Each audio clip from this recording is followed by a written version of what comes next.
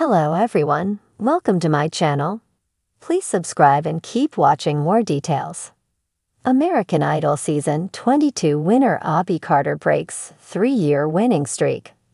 American Idol Season 22 winner Abby Carter just broke a 3-year winning streak on the show by becoming the first girl winner since Jess Sam in 2020.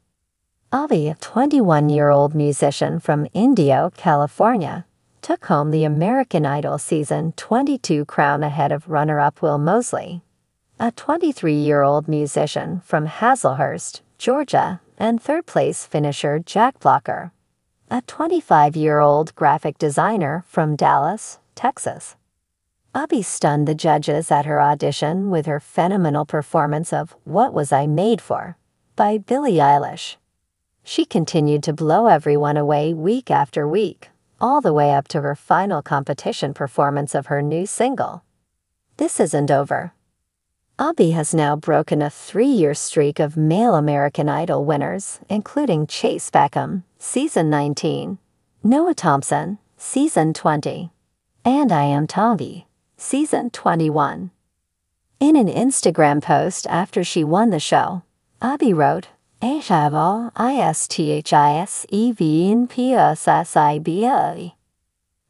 couldn't have imagined winning #American Idol when I started this whole journey. We haven't had a girl winner in over 4 years, and to be the first after so many seasons is the greatest honor. Abby continued her post by saying, I'm just a girl from Indio who used to sing on street corners, and now I've had the pleasure and privilege to work with some of the most talented people in the industry and be heard by millions of people. This is my dream, and I know it's just the beginning. I love you all so much. Abby is the first American Idol Platinum ticket recipient to win since the coveted prizes were introduced during Season 20 and handed out to the best of the best singers. Judges Katy Perry, Luke Bryan, and Lionel Richie awarded Abby the Platinum ticket after her audition in Los Angeles.